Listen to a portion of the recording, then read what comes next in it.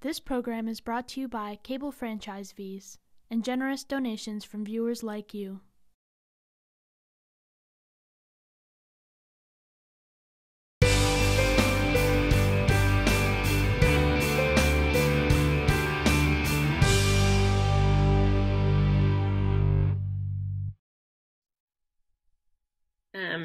So seeing the presence of a quorum, I'm calling to order this meeting of the Amherst School Committee at 6:31 p.m.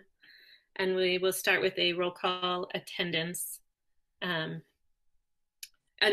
actually, before we start, I will just say Hala had just mentioned that Sasha is here helping us host this meeting, but she can't hear us. So I can text her if anything comes up, or we can use the chat to contact her if we need to.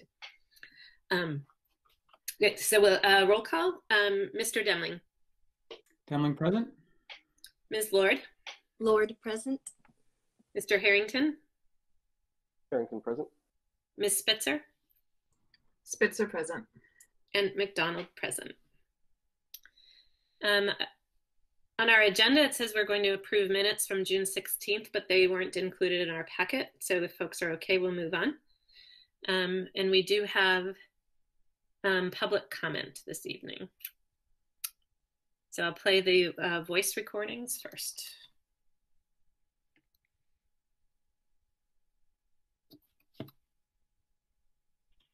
Hello, my name is Aaron Jensen. I live in Amherst and I work at Fort River in the AIMS program. I would like to advocate for distance learning to be the default plan for the upcoming school year, with the potential for in-person add-ons.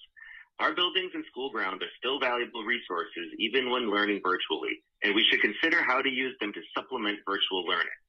I would only feel comfortable about a return to the buildings if they remained mostly empty with ample safety precautions in place. We need to consider that even if our local COVID numbers look good, this is still a national emergency. And until the country is able to contain the virus, we should assume our district is just as vulnerable as anywhere else. The sooner we know a full reopening is off the table, the sooner we can put effort into resources into strengthening our distance plans. Thank you.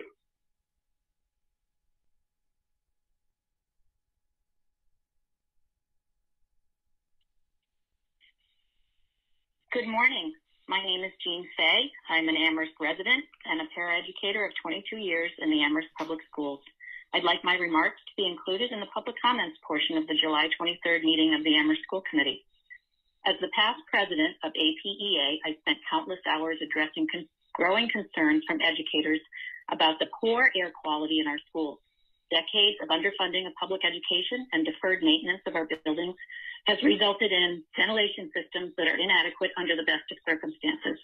Any decisions on reopening our schools to in-person learning should not happen until the school committee can assure the educational community of our town that there has been a complete environmental health and safety assessment of our buildings and all aspects of the heating, cooling, and ventilation systems are fully functioning.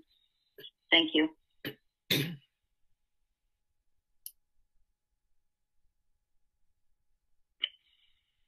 Hi, my name is Alicia Lopez. I left a comment earlier but got cut off, and I've modified my comments to hopefully reach within the time.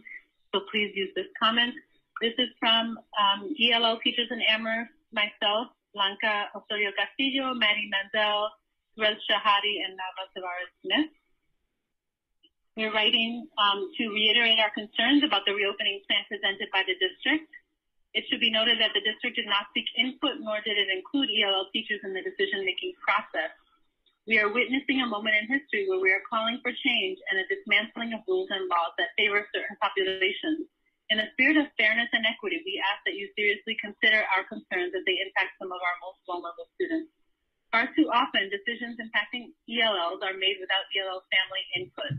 We advocate for the families of our students, and we ask that you join us in considering what is best for them with our input. Many ELL families, dissuaded by language barriers, have instead opted to share with us directly their reluctance to send their children back to school in September. Therefore, we need up-to-date information that accurately reflects their current decision. In addition, many families are unaware of the conversation being held right now about their children and the decisions that could be made. We find it important to highlight the unique needs of the ELL program, which are different from the special ed programs or any other specialized programs. The ELL program is made up of students with individual language and unique academic needs. A room of students of different ages, language levels, and academic needs will be a detriment to our students' education and will place undue burdens on the ELL teacher and stretch her differentiation skills beyond the level of good practice. Small group learning remains the best teaching method for our students and is achievable through remote learning. If the phase 1 of the reopening plan wants to focus on instruction for beginner ELLs and students in K-1, there are certain things that we feel that we need in order to serve our students and at the same time keep the safety of everyone a priority. And we've outlined these in the letter, which we will submit to the school committee. We are aware of the complexities that we face in creating a scenario that will balance our students' learning needs with their safety and the safety of our staff. These are difficult times that require us to be creative and thoughtful in our thinking while also remaining honest about the dire limitations. We are committed to providing the best teaching environment possible in view of these limitations and to working together to achieve these goals. Thank you.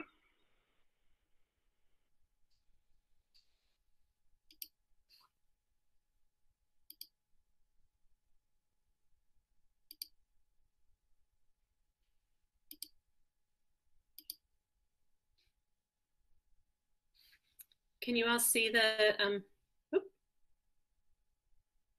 you see it? Okay, thank you.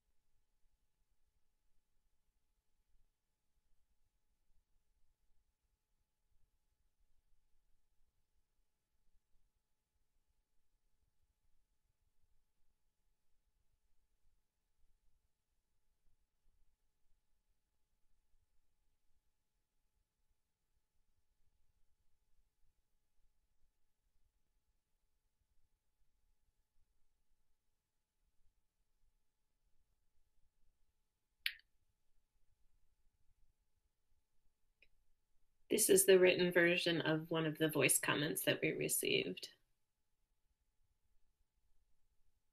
So I will scan more quickly to get to the details that were not in the voice message.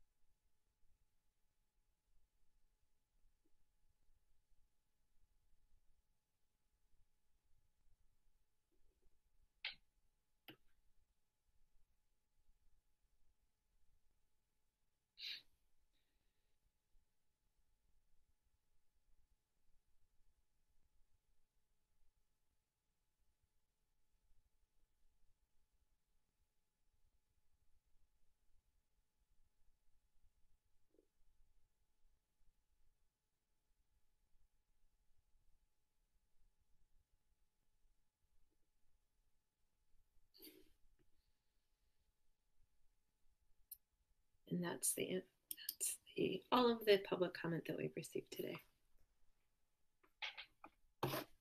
And I will note for the public watching online, there were a couple other comments that were clearly related exclusively to the high school schedule and plan, or the middle school schedule and plan.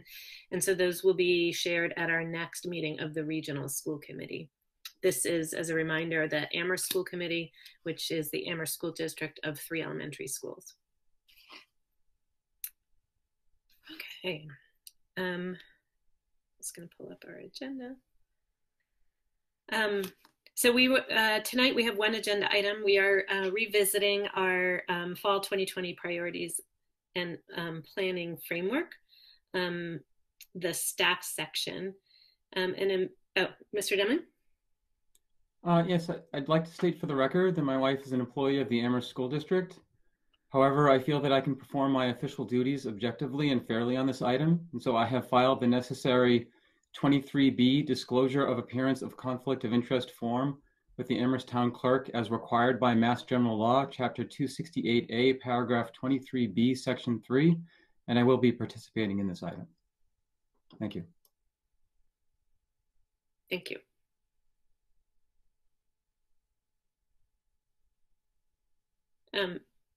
As I mentioned, we have one agenda item tonight to revisit our conversation on the staff section of our framework for planning. We voted on both sections of this on Monday. The main portions of the document passed our vote on Monday, July 20th, and the support for staff section did not pass. And before we dive into this conversation, I just want to acknowledge, I think we all know, we hear it and we're reading it in the public comment, and we're hearing it from our community members. And I'm sure you all have also received individual emails. And so I just want to recognize that all of us, so we talked about the district, and we talked about our administrators and our teachers, and the immense volume of work and time and sweat that they're putting into coming up with creative solutions to this intractable problem that we are facing. And I just want to acknowledge the work that all of us on the committee are doing in a time of also deep personal stress and anxiety. This isn't easy, and we're layering on the weight of the entire community on our shoulders when we're trying to figure out our pathway forward for our own families and our own selves, which is anxiety producing enough. So I just want to acknowledge that. We've been this is the third time we've seen each other this week. And we've spent many, many more hours on it this week than I think we ever imagined we'd spend in a 6-month period. So I just want to express my gratitude, also personal gratitude for the hard work, the honesty and candidness that we've been having these conversations, and the thoughtfulness that all of us have been putting into these really, really gut-wrenching and difficult conversations and decisions. So I just want to start there, of sort of deep appreciation. These are hard conversations, but I'm grateful that this group is working so well together to have these conversations. So thank you. So with that, our packet does have the updated document. Mr. Harrington? Yeah, so as a member of ARP staff, today I spoke with the lawyer of the day at the State Ethics Commission, and so I feel like right now is the appropriate time for me to recuse myself from the conversation. Okay. I will mute and turn off camera. Okay. And I will chat you when you may come back. Thank you, Mr. Harrington. So the agenda packet includes the updates that we had talked about and discussed at the joint meeting that we had on Monday. I did my best to transcribe the scribbles of notes that I took. So open also, and I shared this also with the other two committees that had voted and approved this one. I also open to edits if I didn't happen to capture the discussion that we had on Monday. That is the intent. It was to capture the discussion that we had on Monday and that had agreed at that point.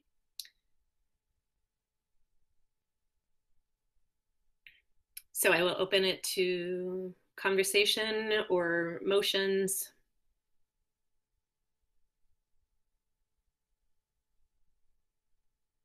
Ms. Spitzer.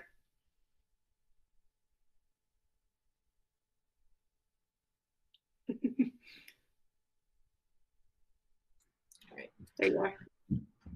So this has probably been one of the longest weeks of, I don't know, I don't want to be hyperbolic, but I honestly think it's been one of the longest weeks of my life. It's hard to believe it was just on Monday that I argued that we should do more to accommodate the preferences of our staff. I ask that we acknowledge that the needs of the staff and the preferences of the staff may lead to a mismatch between the number of teachers and the number of students who would like to be in the buildings. And I argue that this is still a possible outcome, regardless of what language we put in this document. Staff members may make the decision to leave employment of the district, and I feared that this would be one of the worst case scenarios because we wouldn't have the staff for in-person or remote learning. I want to clarify because a lot of people have reached out and I think view my statements as supporting, moving to 100% remote option. And, and I'm not arguing for that now. And I don't think I was arguing for that on Monday, although I understand that people have drawn conclusions from my statements. At the same time, I do believe we need to be prepared to implement a fully remote option. Sorry, it's my son. Even if we can all reach agreement today on the language that would allow us to offer an in-person option in September, none of us knows what's going to happen. And there's a very strong likelihood that we will experience a COVID surge in our area. I don't know what's going to happen. I don't think any of us do. but we cannot ignore this probability. So while I understand the frustration that I heard from others that we have not provided guidance as quickly as people would like, I think even if we, at the end of this meeting, still have a strong preference for in-person learning, we need to be working on contingency plans now for a remote-only option. And I know this is happening. I don't doubt that the administrators we've heard from yesterday are doing this, but I don't think it's been communicated to the public. And from what I'm hearing from the teachers, I don't think they're feeling like it's happening as much as it should. I can't ignore the public comment from teachers and staff who are clearly saying they have concerns about next year. Having concerns about next year is the most appropriate response to the world we live in right now. And as a member of this committee, I have been trying to think about those who are most vulnerable, whether it's for medical reasons, for financial reasons, for developmental reasons. I could go on. There are many other factors that I haven't mentioned. This is an impossible task, and there is no way to do this. And I think that everybody on this committee can appreciate that. Other thing I feel uncomfortable about is the fact that my vote on the Amherst School Committee could dictate whether Pelham goes remote only. And I haven't been elected by anybody from Pelham. I'm not a member of the Pelham Elementary School Committee. I understand why separate policies could be burdensome, especially under these circumstances, but I want to recognize that as something I'm deeply uncomfortable with. Then and today, I'm looking for collaboration and suggestions on how we could make this document support our staff in a very meaningful way. One that I've considered is strengthening the language around staff members who may not have medical condition themselves, but who live with someone who does. Now, I recognize that there are legal implications of what I'm about to recommend, and I have, because the chair is the only person who can engage with our council, I haven't been able to do that prior to this, but I would be open to doing so. I suggest that if our council and the HR department find that this would be possible, that we revise the first two bullets.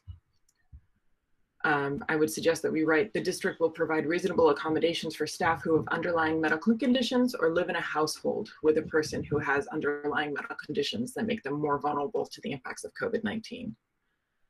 I would suggest changing the second bullet to, the district will seek to accommodate staff who for any reason express a preference for full or mostly remote work, to the extent that such positions are needed and available and based on the instructional model and student preferences. I realize that this change could still lead us to reduce in-person time for some students. For this reason, I think we need to continue to engage with teachers now. I'm feeling uneasy about the fact that we delayed the survey to address their concerns and do what we need to improve our plans in response. At the same time, we need to make sure that we meet the needs of our students who are most at risk, and to me, this includes our youngest as well. This is why I'm not asking for fully remote today.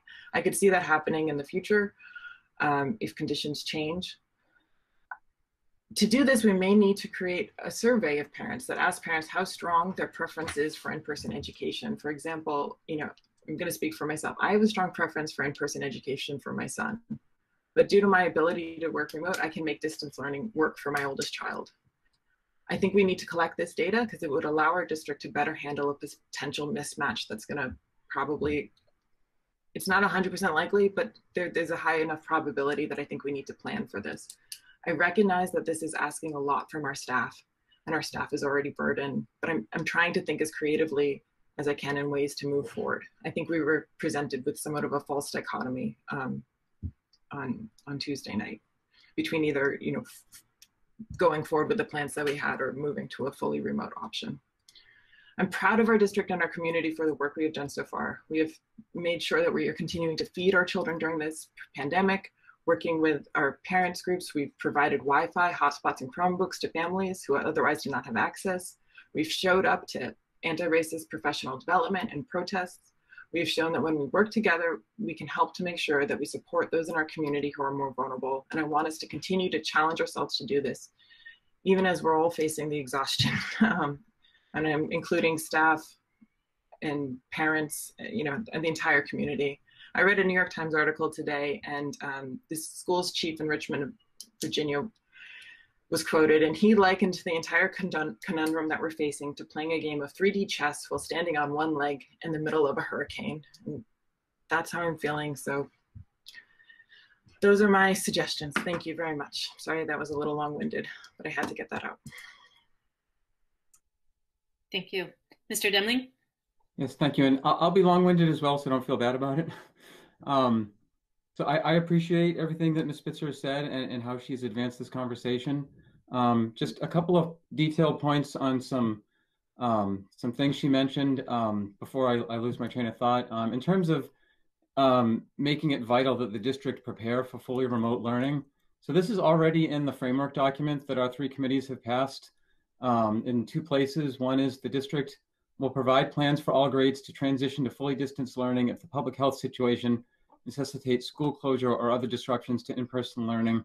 And then we also elevated another point to the 4th overall goal, remain flexible and adjust plans as needed according to changing conditions. So I feel like from the school committee point of view, that's as strong as we can make it.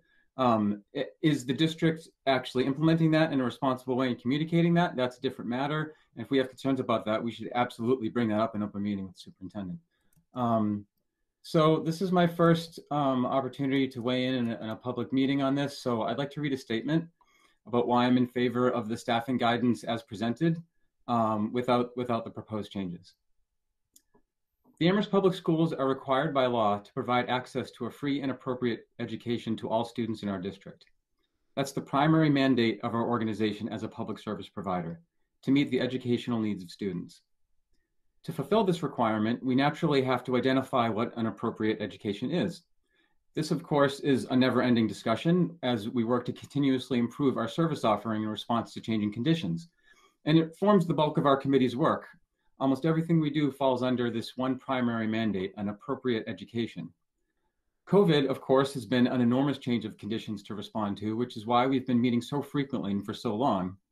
And earlier this week, our 3 committees each unanimously voted to support the Fall 2020 Framework for Planning document that provides guidance to the superintendent on specifically what an appropriate education looks like to our committees under current local COVID conditions, including maximizing in-person learning time, prioritizing students unable to effectively access remote learning, and phasing in to all elementary students on site 4 to 5 days a week and secondary students at least 2 days a week.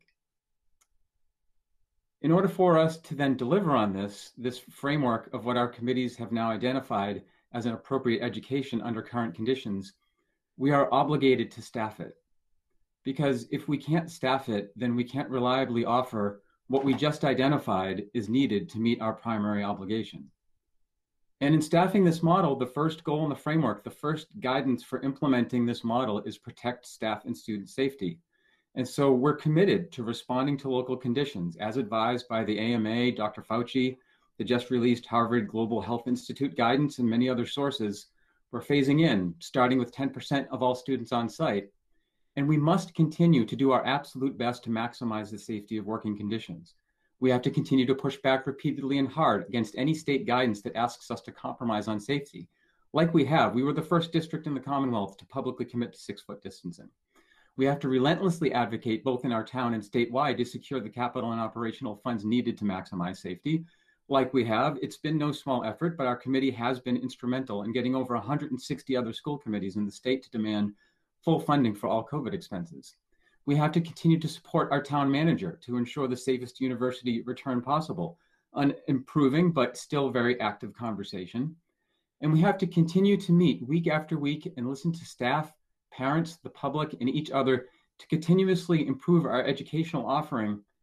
But we cannot guarantee staff accommodations that by design would prevent us from delivering what we've identified as the free and appropriate education for all students. And so we should provide reasonable accommodations for staff who have underlying medical conditions. And further, we should seek to accommodate staff who, for any reason, prefer to work remotely, including concerns about household members who may be vulnerable. But we cannot offer a guarantee to all to work remotely when we know that positions are needed on site for the instructional model that we've identified as appropriate under current local COVID conditions. And I want to add, this phrase, seek to accommodate, it's not an empty phrase here. It's a powerful directive. Above and beyond what's required by employment law, it's a value statement that our committees expect the district to do just that, actively seek to accommodate staff who for any reason prefer to work remotely, And we're trusting in human resources to evaluate each staff member's situation on a case-by-case basis and do all that they can to be sensitive to each of our employees' unique situations. And our committee should have every expectation that this will be the case. After all this, there's no question that the superintendent and the rest of our admin team have heard us loud and clear that staff safety is a top priority. And I have every confidence that more than any particular wording in a guidance document from us, we can put our trust in our school's leadership to uphold the true spirit of this guidance. And when making important individual staff decisions, that's what matters most to me. So I support the staffing guidance as presented, and I'm ready to vote in favor of it tonight. Thank you.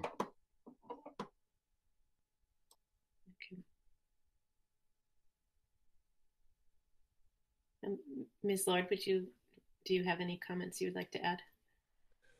I will not be as long. And I hear both Ms. Spitzer and Mr. Demling's comments and incorporate them. My biggest issue, I think, was that our staff doesn't feel comfortable, or a great majority of them do right now. So what are we doing to sit at the table? I know one school during their staff meeting, they came up with over 100 different questions and concerns. And so I don't want to just barrel forward and say, you have to show up because this is the commitment you made. I want to say, okay, this doesn't feel good. How do we work together to do it? Because there are some in the gray area that just need to be heard. I know there's not a lot of time. Everybody's working at max capacity and beyond that, but I can't in good faith make a choice without listening and sitting down at the table and doing some due diligence. Thank you. I don't know if that's helpful, but that's what I have to say for now. Well, I think what's I'd like to just sort of address some things that I feel like are misconceptions, and I think that there's a little bit within public comment and as well as from both community members as well as staff. And we're not at the point that we're defining specific plans, and neither is that the role of our committee. Our committee is putting together principles that we want to see our district administration do when they are preparing concrete plans. And the plans that we saw on Tuesday, they are, even though they look more concrete than what's on these documents that we voted on Monday, the main framework about the education, there's still a lot of detail that it has to be done and has to be worked out. And I don't believe sort of echoing something that Mr. Demling said, those can't be done without engaging with staff to define how they're going to implement the plan that has been drafted, and it's a draft. This isn't a playbook for exactly how everything's going to be done. That's still to come. And I think, and I would actually echo very much what Mr. Demling said, way better than how I can say it, frankly, that clause of seeking to accommodate staff who for any reason, we added that in. That is us saying, we don't want to see the district just do what they are legally required to do by employment law, which actually is even more expanded in the pandemic. There are many more accommodations that are included now in employment law with regard to, or staff accommodations with regard to this pandemic. And those continue into this school year. So those aren't off the table. We've gone beyond that in saying that we want them to also seek as much as they can to accommodate staff who, for whatever reason, would prefer to not work in the building. Also, the other misconception is this phrase that I hear a lot, both in emails and public comment and conversations with people, that we're pushing for in-person education and in-person learning. And I would say one of the things that I think keeps getting forgotten is that we're not pushing for people to be in buildings if the local public health guidance and metrics suggests that that's not a wise decision. If that were the case, we would not be forcing anybody into the building, even if they wanted to be in the building. We would not be forcing people to go into schools if the health metrics at that time are suggesting otherwise. And so I think that's always the first step. And just sort of restating something that Mr. Demling said, that's our number one goal, and our overall goal is to protect staff and student safety. And then in the other main document, we've said that that's the first thing that we're going to do before any decision about how we're educating students is made, is we are going to be looking at the science and the public health data before we do anything. And that's going to be what's guiding us, not what I want for my child or anybody else in the community wants, whether they want to be in person or not. We're going to first be looking at the science and the data. And the other sort of misconception that we're pushing for everybody to be in the school in just a few weeks in September. And I think when we added, between the first time we looked at our document and the second time that we looked at their document, one huge change was that we added that phased in approach. We asked for, and then we saw on Tuesday that phased in approach. We're going to have at most 20, I think, or 30% of the students in the building. That also means that that's not all staff are in the buildings at the beginning of the school year. And that phased approach is going to be a cautious and public health data driven decision process about how quickly we go into phase 2 or phase 3, or whether we move back. If we've moved up to phase 2 and we need to go back to phase 1 or even close the schools. That's always going to be at the forefront of the school year. So even though, yes, the idea sort of maps a pathway to getting all students in the school at least some of the time and the staffing in order to support that, we've mapped a way that is very cautious and very data driven, so that we're not asking more risk than what our public health officials would suggest we need to be doing.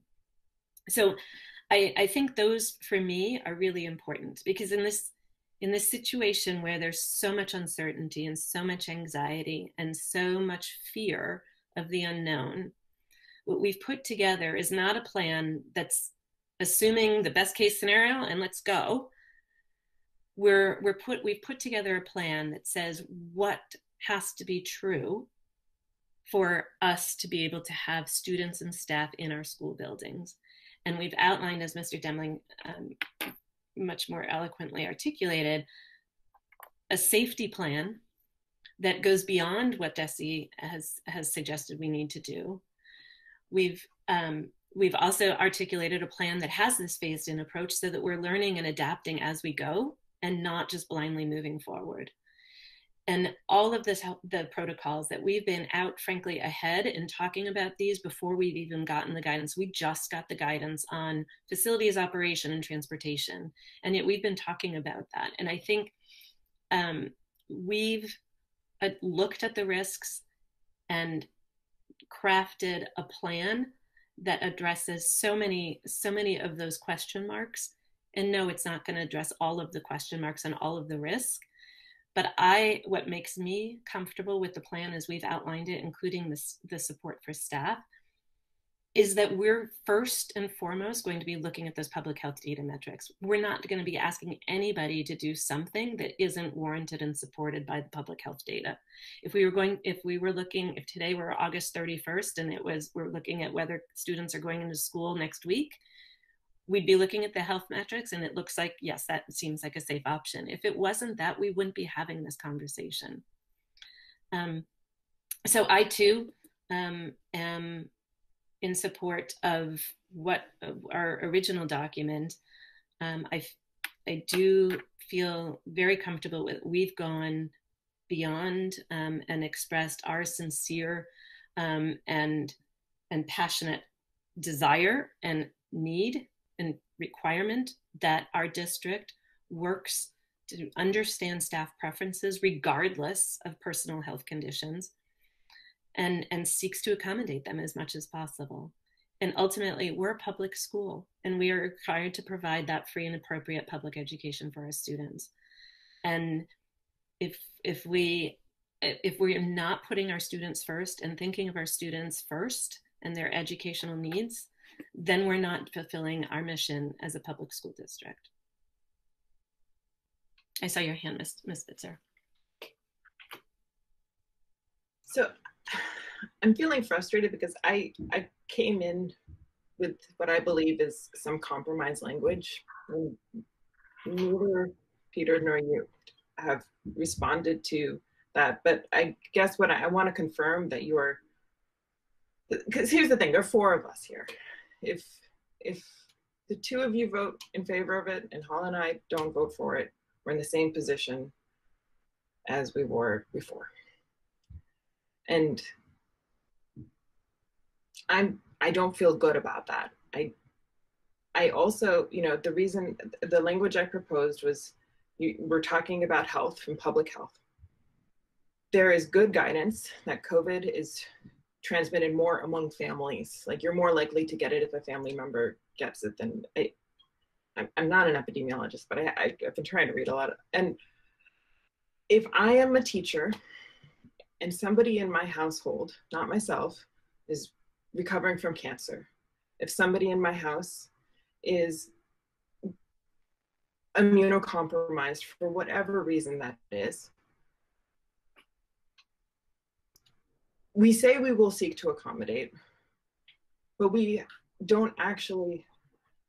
But what would we do in the event that that meant that one of our students couldn't get their, you know, the in-person education that I would love for them to have? But you're asking, I think you're asking too much of our teachers who might be in this situation. And I just, it's not based on, this is not, you know, based on just generalized anxiety about the pandemic. There is good evidence that if you have certain conditions, you're at increased risk. COPD, diabetes, you know, these are things that are recognized by the CDC. I'm not saying we put that language in here. I think there are good reasons not to, but I would just like to see us commit that we're not going to ask a teacher to have to like rent an, I mean, this was happening during the pandemic. Doctors were renting RVs so that they weren't going to be worried about bringing COVID home to their loved ones. It feels like too much. I mean, if you sign up to be a doctor, that's one thing, but if you sign up to be a teacher, I don't know. It just really doesn't sit well with me. And if we can do something to say affirmatively that we won't put anybody in that position, I feel more comfortable voting for this document. Mr. Demling? So maybe while I'm talking, you can write up the actual language so that we can present it so that we can hone in on it a bit more. But I will tell you why I don't feel like I can vote for it. But I would like to see the details so we can, you know, not talk, so we can speak less abstractly. So to break it out to anyone in your household that has medical accommodations, that is so far beyond employment law that we put our district in an impossible situation of how to identify that. Whereas Seek to Accommodate is telling Doreen Cunningham, when she who's our assistant superintendent, diversity and human resources, is going to be working with her human resources staff to evaluate this. But and I'm so sure she's watched these discussions. She needs to hear the committee loud and clear that you need to do everything you can while fulfilling the obligations that our district has to our students to seek to accommodate that. So I don't expect Doreen or anyone in HR to say, haha, I can use Seek to Accommodate to get out of accommodating. If they're going to do that, and I will, you know, offer a different point of view to the false equivalency. There isn't a false equivalency here. If we can't staff, for example, the ILC program, then within a week or two, because again, this is the other problem we have right now, is the time urgency is really working against us. Then the director of special ed is going to have to start calling parents and telling their students, their special needs students who have been in our district, many of them since kindergarten, are going to get bussed out of district to some place to be determined, and we'll do the best we can. Because for those students We know it doesn't matter how long you design or invest in and train in remote. We know that for some students, we absolutely cannot provide FAPE, that legal requirement that our organization is bound by, free and appropriate public education. And it's very real. And we can debate how many students there are, and we hope for the best that the staff works out, but we can't guarantee that. And we can't have it both ways. I wish that we didn't have this this problem, but we do, and it's a very hard decision. But unless we are willing to do what I just described, and that's just one of the consequences that I don't think our superintendent was trying to threaten us with when he identified. And when he says that, you know, those out of district placements are very expensive and that we'll very likely have to go back to the town of Amherst, and if this has a ripple effect on the agreement at the region back to Pelham, Leverett, and Shutesbury, to ask for additional funds and include an additional budget freeze, those are just some of the consequences if we make this guarantee of medical conditions. Again, we should look at your language, and we're not lawyers, but what we do know definitively that there's no employment law that covers medical conditions with household members. We would be breaking far and away new ground and have the most accommodating set of supports that I've seen in any plan, certainly in the state.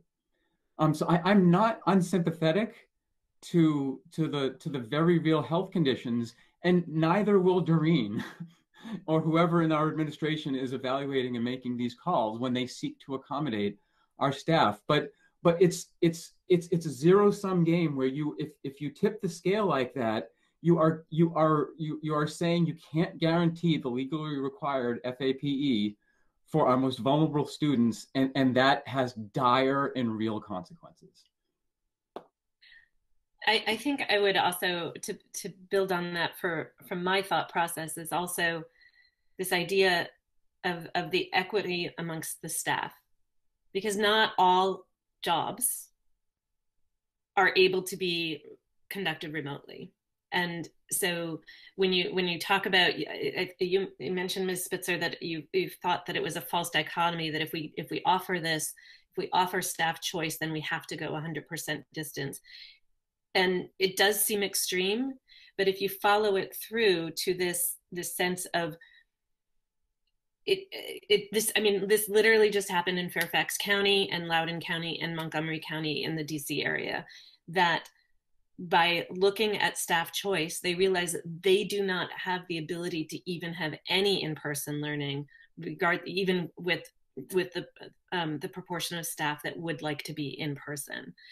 And that's where it tips the scales. You have custodial staff. There's very little need for custodial staff if you're doing 100% distance learning. And to his point about offering staff choice, what is a reasonable accommodation for somebody who works who's a school nurse if the school nurse doesn't want to work in person?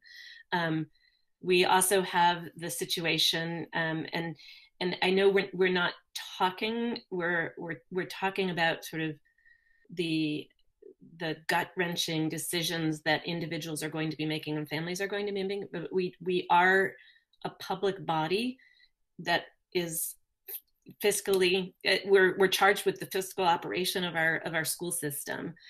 And one of the other things that falls apart if we're offering 100% choice and then we have to go to 100% distance learning is the transportation. We have a contract. We have to provide transportation in the region, so we will lose the transportation reimbursement, and we have bus drivers, right? So there's a whole. It feels at first glance as a false dichotomy, but it falls apart as Mr. Demling was alluding to as soon as you tip that balance and you can't match their staff desires with student needs. And there's a real budget implication on that as well. I will share the language. I did not request a fifth to speak, but is that okay? Oh, I didn't hear your question, sorry. Sorry, I did not ask to be recognized, so yes, oh yeah, go ahead.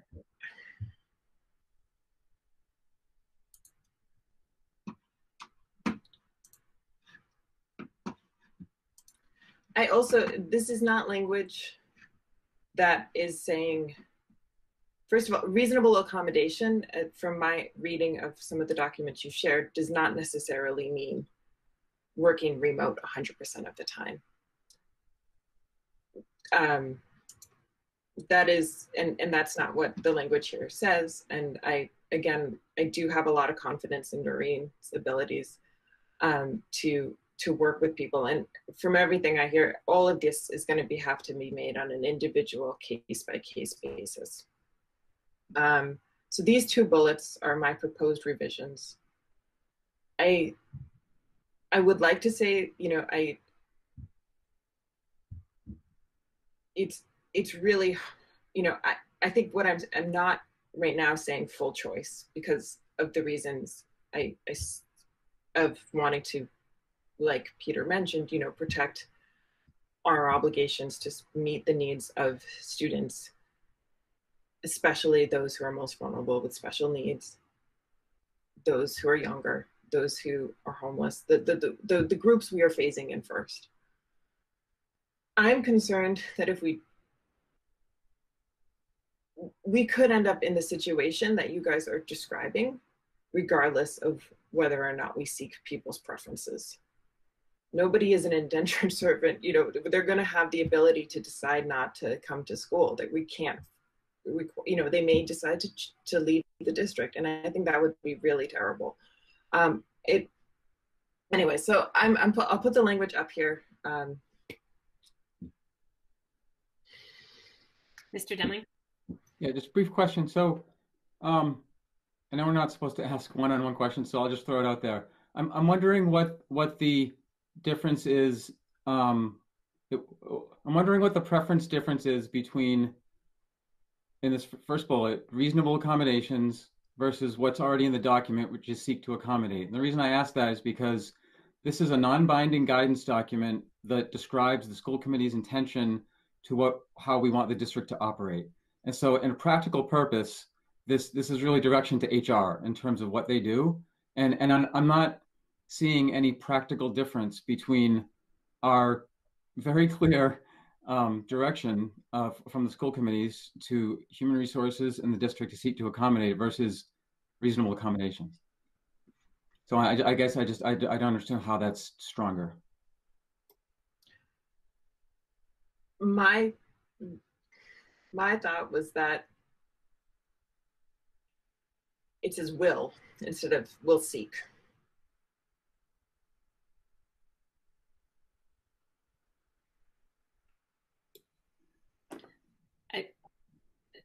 Mr. Demling? So, I mean, if we, maybe this is software engineering me. If we were writing a computer program, I would get really, really picky about these word choices. I don't think for what this document is, again, which is a non-binding, but we expect to be followed, expression of our values for the district's human resources to take into account when they are evaluating individual situations. I can't imagine, maybe I'm wrong, I can't imagine a member of our district working in HR, you know, sincerely valuing our teachers and reading will seek to accommodate and thinking that's weak or any weaker than reasonable accommodations. Again, it comes back to what are we trying to express? So I just, you know, and I wouldn't want to, you know, I am really concerned about the delay. Like, it's hard to say publicly, but we are already really late, and another 5 days for all this uncertainty to hang out is just not good. And then you know, the possible discussion that happens, and pretty soon we just have to call it full remote and start sending people away, kids, I mean.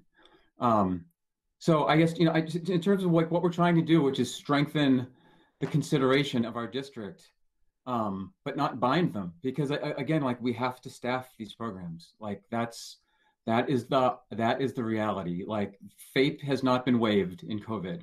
It was when we first went to quarantine and schools were closed in March. Schools were allowed to have everybody remote, but that's because of the prevailing COVID conditions and what was, which is not what it is at the moment. So, I feel similar in the feeling that is being expressed with this proposed change, but I don't see how it strengthens what the actual actions would be. Sorry if that was long. Yeah. Sorry, and it's a really good, and I know we'll spend hours talking about the meaning of two different words, but I do actually think that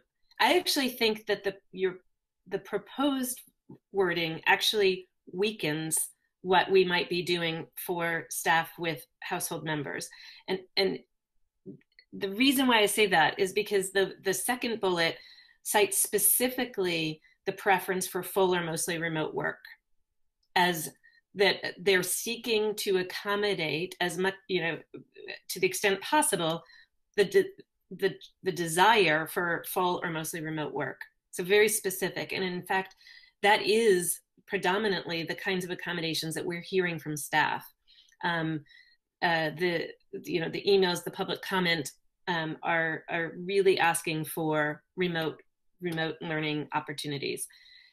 The first bullet, to your point, Ms. Spitzer, reasonable accommodations does not necessarily mean remote work. I'm not sure that's going to be considered a positive change from the many teachers that are asking for us to provide 100% distance learning, or enable them to not have to come into the school buildings. Because as you rightly pointed out, Ms. Spitzer, that a reasonable accommodation does not necessarily mean distance. It could mean, okay, you're only going to be working with, you are going to be working in this isolation, and this is your new job.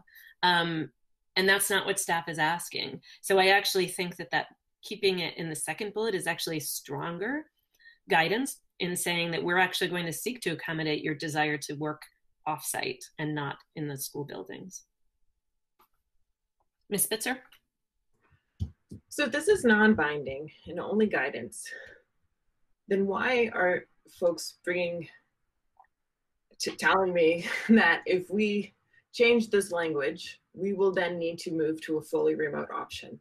Because I just don't think you can have it both ways. I don't think you can say that if the Amherst district fails to come to agreement on this language, then we are in a situation where it's all fully remote. And I have, not just me, but those of us who feel uncomfortable with this language have essentially, forced the district into a situation that they find untenable and is going to have fiscal consequences and do all of these really things that I don't want to see.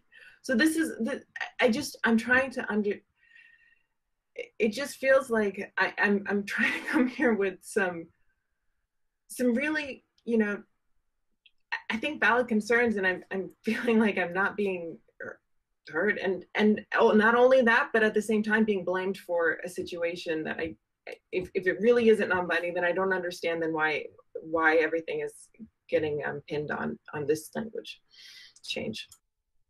Mr. Demling? So again, I'm trying not to have one-on-one comments. I don't want anyone to be blamed. It is what it is. Like, this is the process. It's hard. It is what it is. Obviously, the sooner we can raise these concerns, the better. It's unfortunate that we're having this much of a major pushback right at the very end. But it is what it is. So if we tell the district that you have to accommodate staff preference, then the district cannot reliably staff on-site learning in any kind of equitable manner. I'll just assume that we all agree on that, unless you want to go through the superintendent's bullets. That if we can't guarantee the staffing, then we can't do on-site learning in an equitable manner. Therefore, it has to be all remote. I don't think that's, I guess I'll stop there. It's, I'm sorry, I'm not sure how productive that comment was.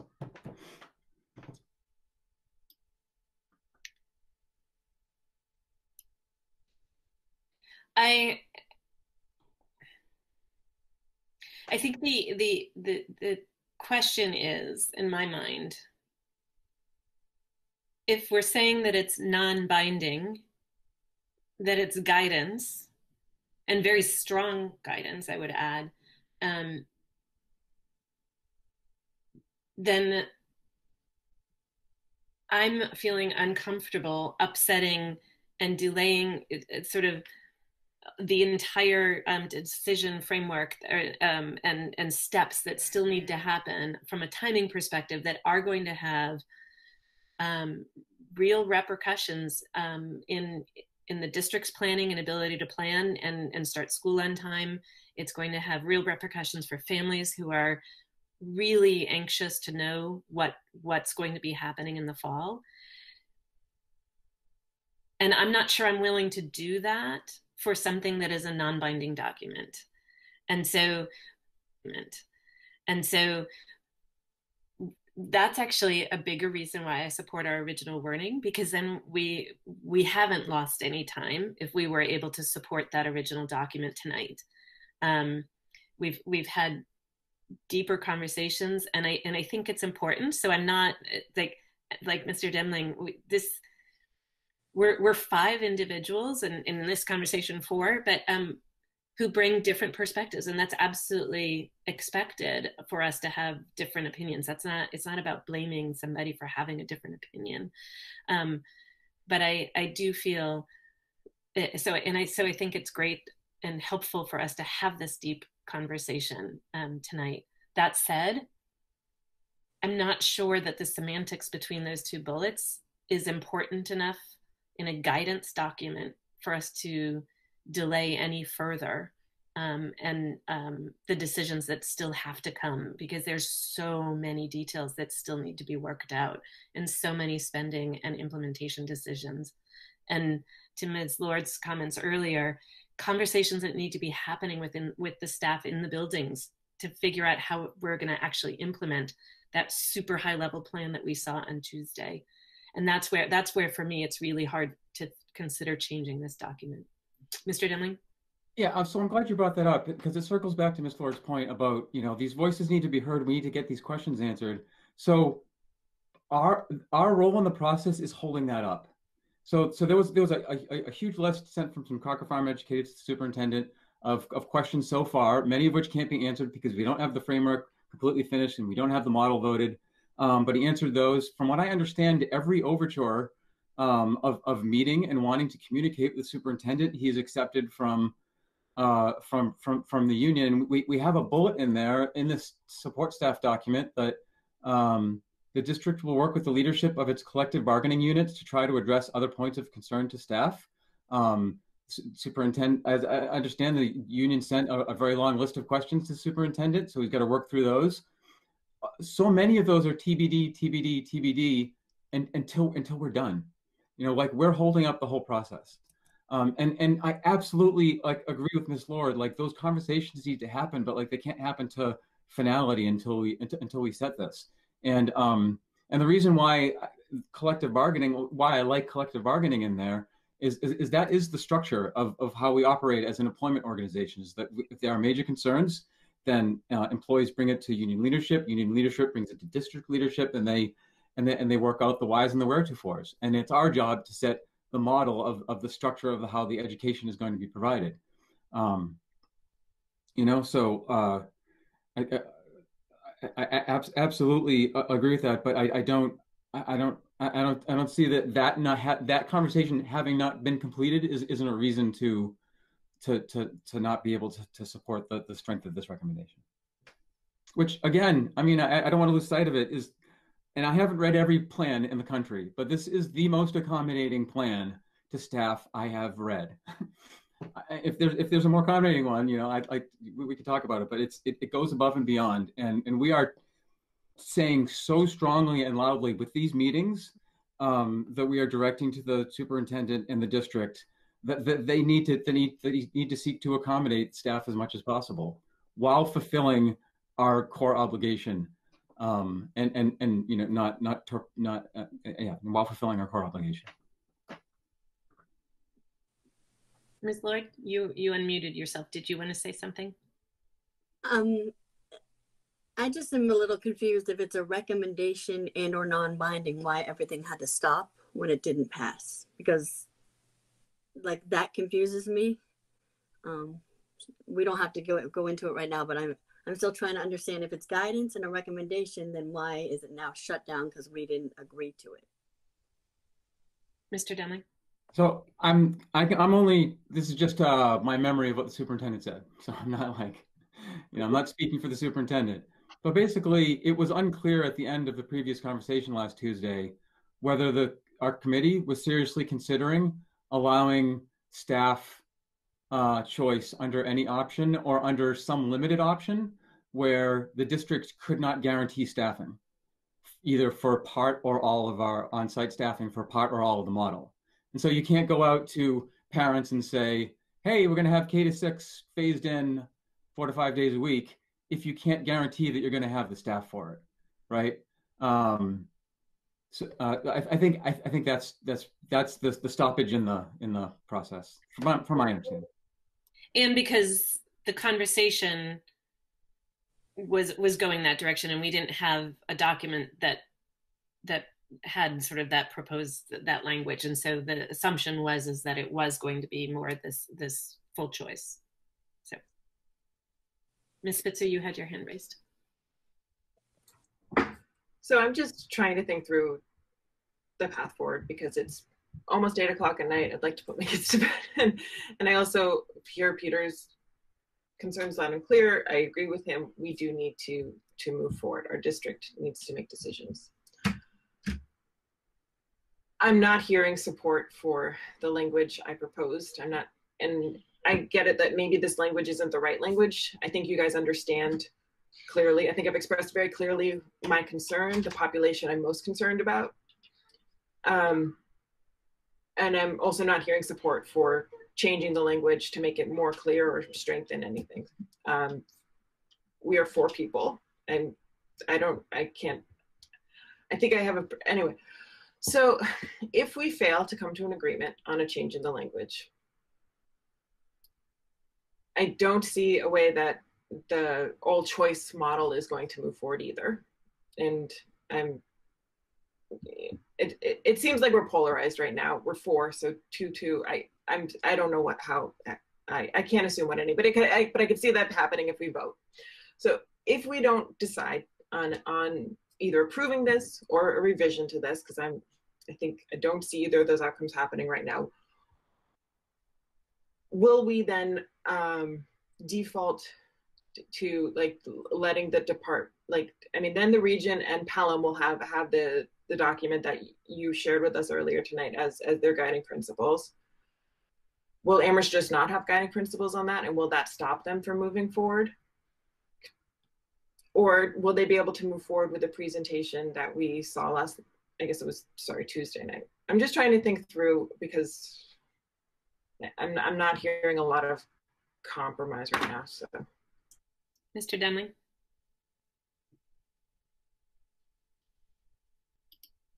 Okay, there you go. My first time here tonight. So I feel like we have to do everything we possibly can to move this forward tonight. And I have other obligations at 8:30. But I mean, like if we need to take a break for 15 minutes and come back, I'm willing to do that.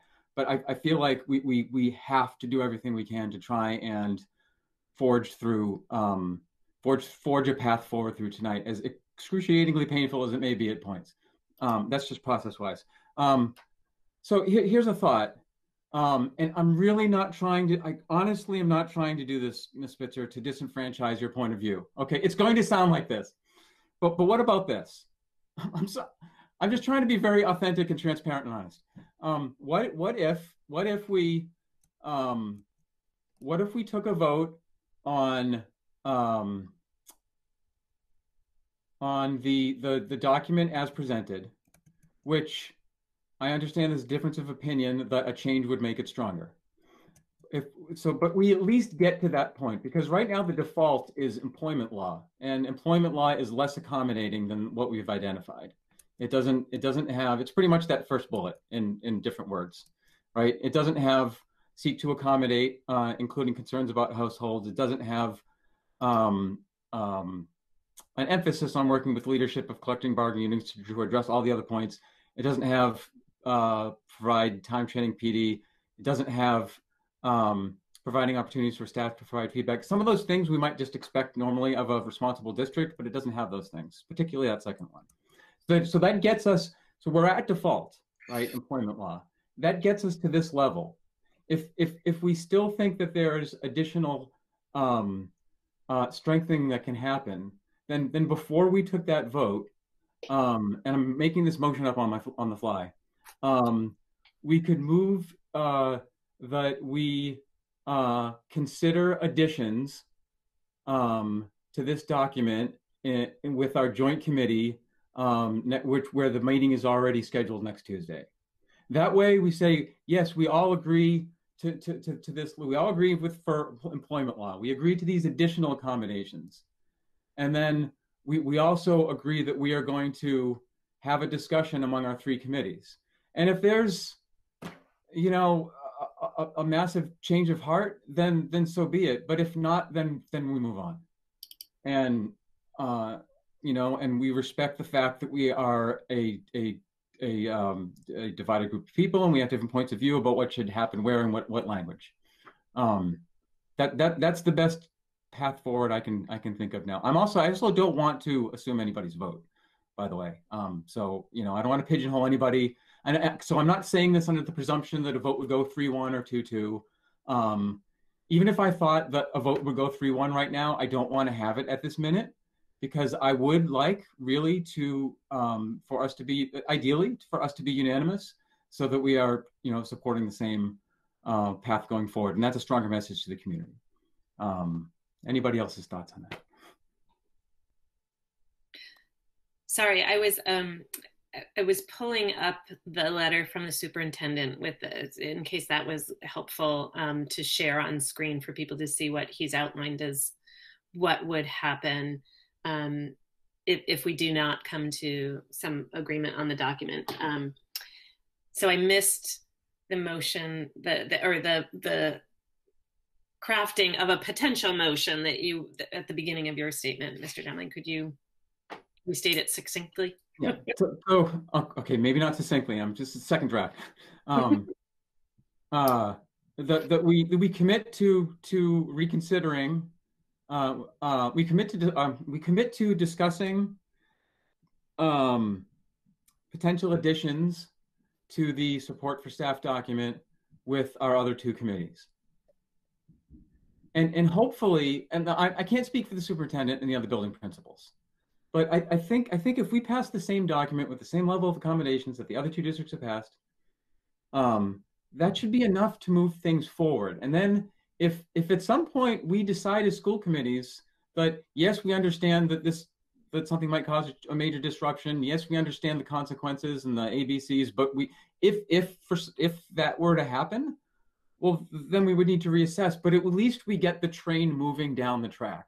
You know, I know everybody else is too. I'm very, very concerned that we are quite late, and even though the state doesn't want us deciding anything in another 3 weeks, which is insanity, we are very late with this process. And you know, and I feel like we need to kind of get out of the way. Like we have been at this for a long time and given a lot of effort, and we need to if we can't come to agreement about what that addition is, let's at least get to what we agree is, you know, that level of accommodation. I'm not trying to disenfranchise anybody. I'm not trying to, like, you know, do something quick and dirty. I'm just trying to think of a way that we can get people moving, and we can say this is the model. Like, of course, the school committee at any time could change its mind on a number of things, but that's not the case right now. This is what we at least commit to.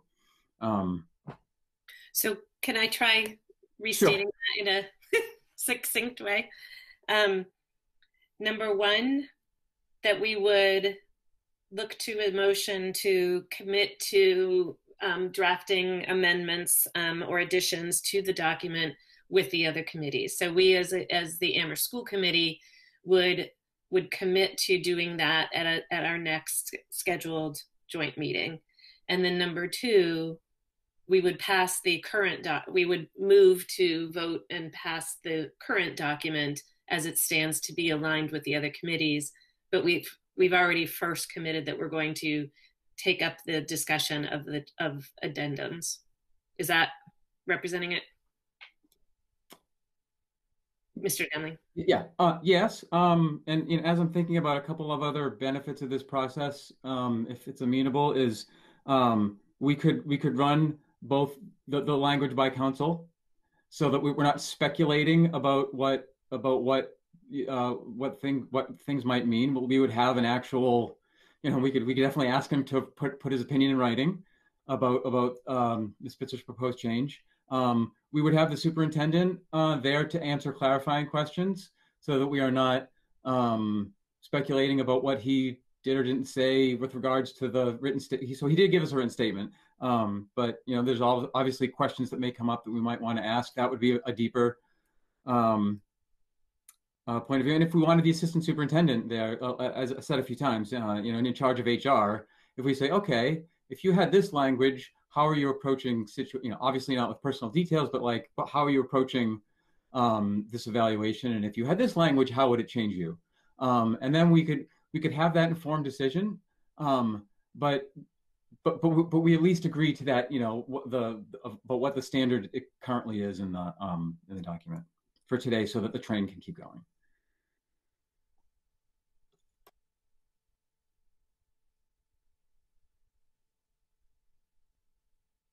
Any comments or thoughts on Mr. Demling's proposal?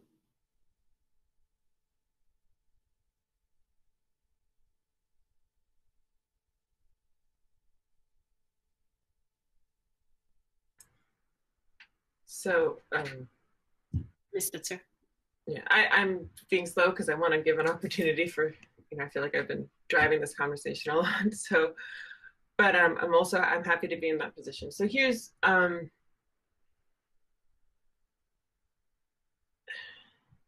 like so many things that we've had to make decisions, it doesn't feel good. I'm not going to sleep much better tonight, I think, if that's what happens. I still feel strongly that I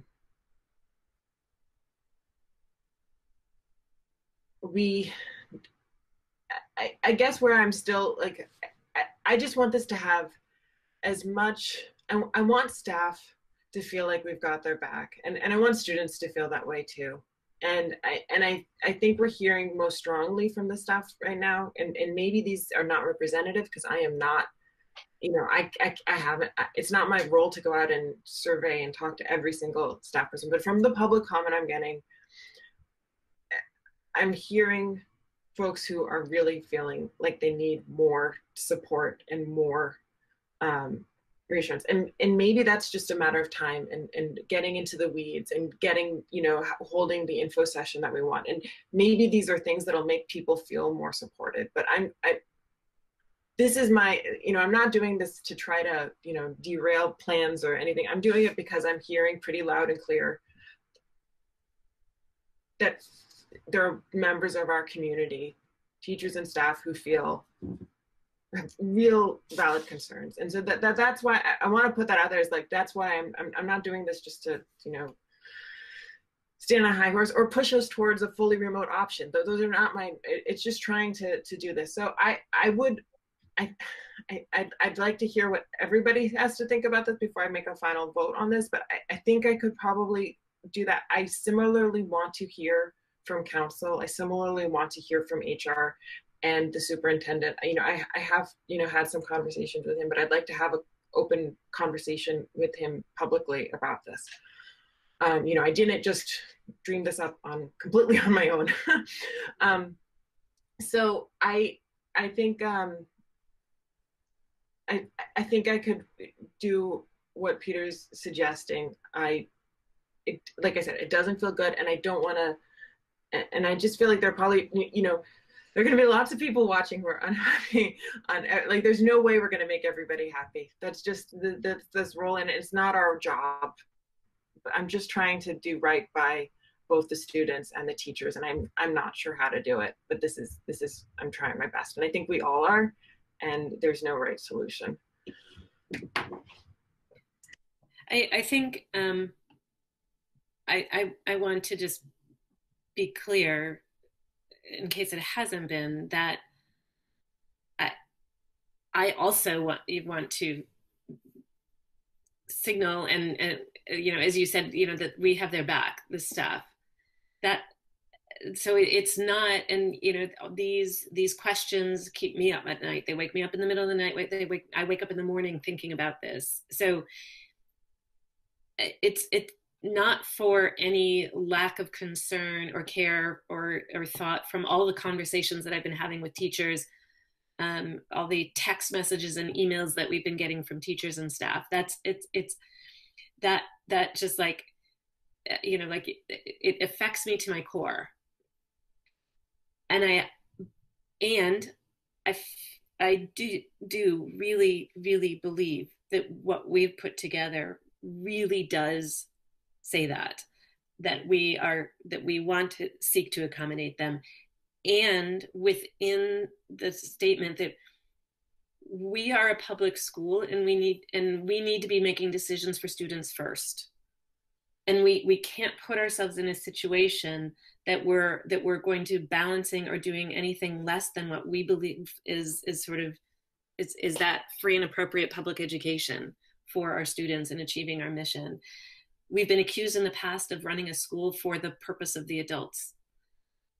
I fear that by saying and compromising on sort of what we might be meeting the desires and needs of the families of the students in our districts, that we would be doing that. It's not. I also don't want it to be an either or. I want everybody to feel safe. I want everybody to feel accommodated. I want everybody to feel like we've got their best interests in mind. And how do we do that while still fulfilling our mission and our obligation to the students in our district and our mission? That's I've heard others talk about it as a zero-sum game. We can't meet both 100%. And I feel really strongly that the document that we've drafted originally really does say very strongly and clearly that we want to make sure that our staff are taken care of as much as possible, while also delivering on the needs of the students in our care. But all of that said, I'm also open to the proposal that Mr. Demling suggested and outlined, and particularly because of the opportunity that would bring us to have that conversation with the superintendent present, if the assistant superintendent was also able and to join us and get more of that input and to understand sort of these nuances that we're trying to answer here, and none of us are labor lawyers or HR professionals. So, Ms. Lord, I thought, were you wanting to say something? Yes. So I understand not prioritizing adults. Students have always been my number one priority. Some people might have tried to challenge that on Monday, but I also know that if our teacher or a worker is forced and anxious and not healthy, then they're not going to be able to serve our students as well as they could if. So I just wanted to make that straight, that I'm not prioritizing the privileged or the adults or anything at all. I'm a little hesitant about the proposal, and part of me, it's trust issues. It almost sounds like we'll say whatever we need to say to get it passed, and then we might not live up to the honor or the commitment that we made to actually talk about amendments. And that's not a personal slight on any of you. It's just the way institutions can work. And because we're in such a hurry and we're behind, and I understand that, but that's also a culture that sometimes forces us to rush through. So I want to thank each and every one of you. It's been a lot this week. We're all working really hard to try to find some middle ground. And I think that's all I have to say for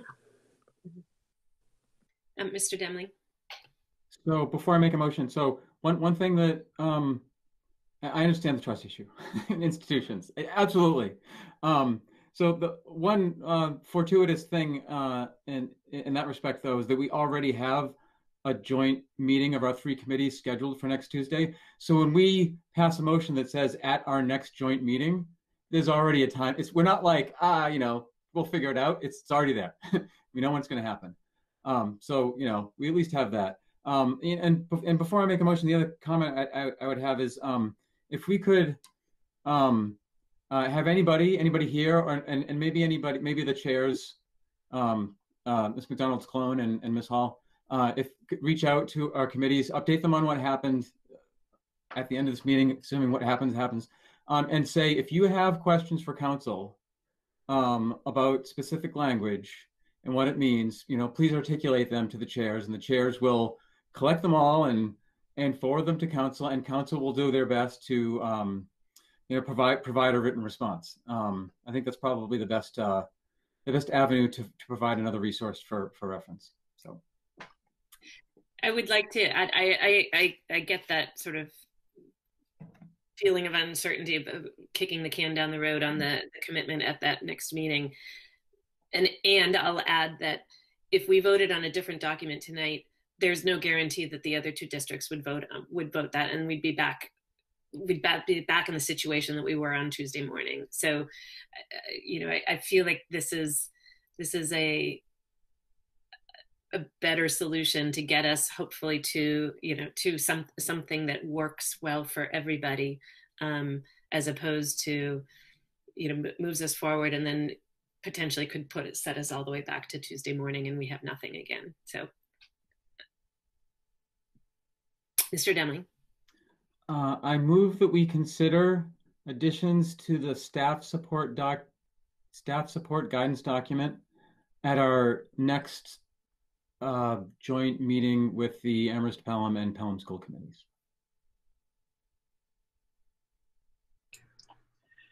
A second. And motion by Demling, seconded by Spitzer. Any further discussion? Can I just make a comment? So I just want to say, I think we get along most of the time. It's very rare that we have these really split votes or difficult conversations. And I think this is the time to have them, because this is what matters most. What we're doing right now is the hardest and also the most important. So thank you for continuing to show up. This has been difficult, and I appreciate the hard work everybody's doing. Mr. Demling. Well said. And I will pile on that train as well. I couldn't have asked for a better, stronger, more committed and supportive committee of colleagues. So thank you for saying that, Ms. Spitzer. So we'll move to a roll call vote. Mr. Demling. Demling, aye. Ms. Lord. Could you please repeat the motion for me? The motion was to consider additions to the staff document with the other 3 committees at our next joint meeting. Lord, aye. Lord, aye. Ms. Spitzer. Spitzer, aye. And McDonald, aye. The motion passes 4-0 and when not present.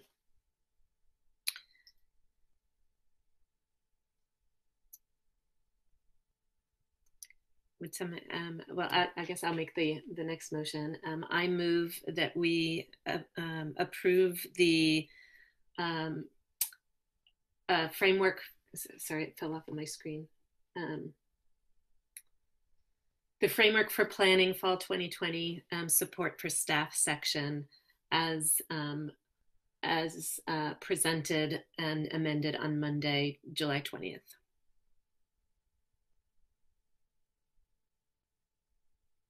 Second. Moved by McDonald, seconded by Demling. Is there any further discussion?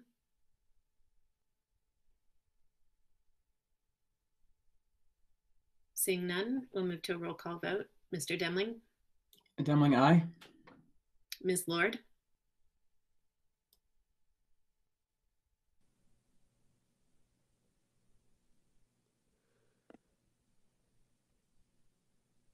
Lord, aye. Ms. Spitzer? Spitzer, aye. And McDonald, aye. The motion passes 4-0, one not present.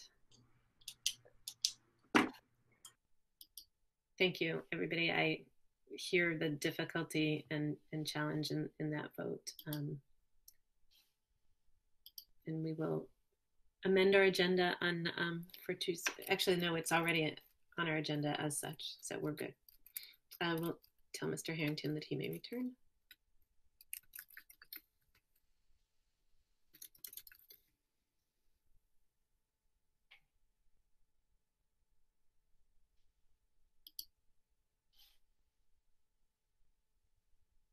And he's back.